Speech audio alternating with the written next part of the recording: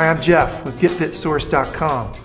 First exercise I'm going to show you is called a standing chest fly. It's an excellent exercise for beginners to work the chest area of the upper body. Alright, so I'm going to take my tube and I'm actually going to attach it to the bar over here. Just going to feed one handle in through the other handle and just make sure it's nice and secure. Also, these tubes have a nice little feature that you could use, which is a door attachment.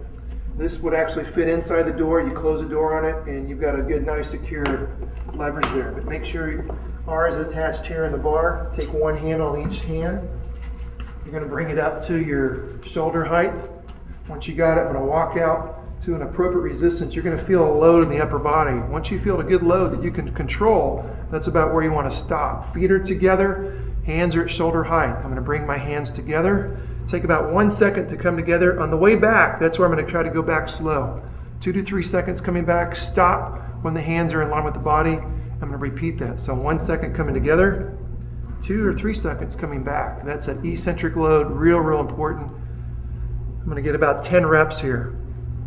While I'm doing the exercise, trying to make sure I do not let my lower back move at all. Keep that area nice and stabilized.